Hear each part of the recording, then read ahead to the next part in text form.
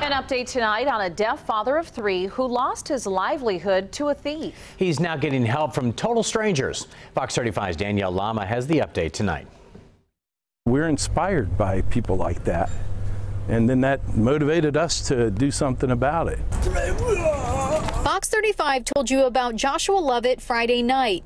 The deaf father of 3 runs his own landscaping and handyman business. But last week, thieves stole his work trailer with all of his tools inside. I started off getting Social Security, and it's not really enough for somebody to live on.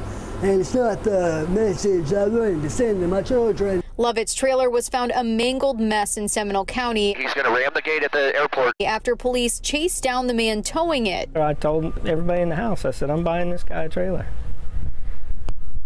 That was the least I could do. Billy Chilson, who owns a body shop in DeLand, says Saturday morning he got to work, reaching out to some friends who sell trailers. That same day, they delivered this to Lovett. We're hoping this will help Mr. Lovett get back on his feet faster and get back to work and doing his thing. Oh my God, you just saved my life. Thank you. I can't thank you enough. And that hit home. Lovett has also raised more than $6,000 on a GoFundMe for more tools. He says he's back to work. Everyone pitching in has made the rebuild much easier. Danielle Lama, Fox 35 News.